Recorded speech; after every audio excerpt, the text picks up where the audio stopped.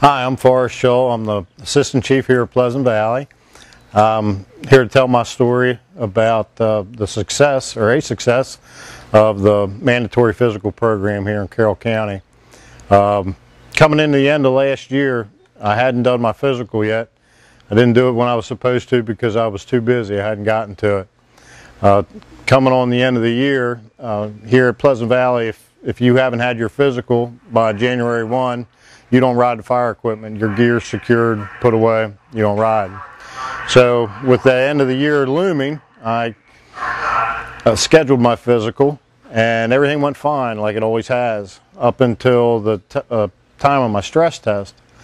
The doc there at Carroll Occupational Health declared my stress test abnormal, which was a surprise to me. I've been getting a stress test for the past 10 years. On his advice, I saw a cardiologist who didn't like the results of my stress test very much either. 2 days later, I found myself at University Hospital where I underwent a cardiac catheterization, and they found a 95% blockage of my right coronary artery. Up until the time when I saw it on the screen in the operating room, I didn't believe that a thing was wrong with me.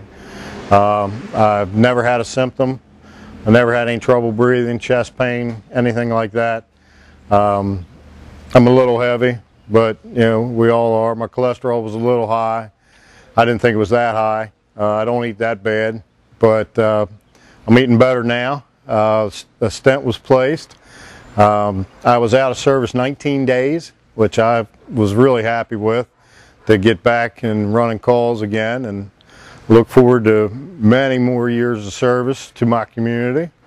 And it's all thanks to the fact that I was made to go get a physical under our annual physical program.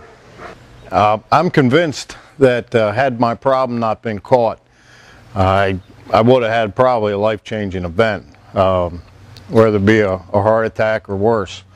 One of the things that I've learned through all this is that go get your physical. Well, be an emergency services provider or not, the same thing applies to everybody.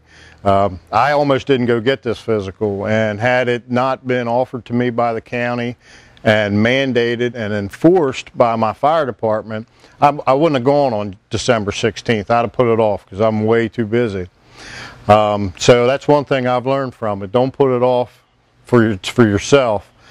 And along with that, you know, make use of these programs that are available to you. You know, most firehouses have a gym. Use it. Physicals and other resources are available to you. Take them. You got to do it for yourself. You got to take responsibility for your own well-being.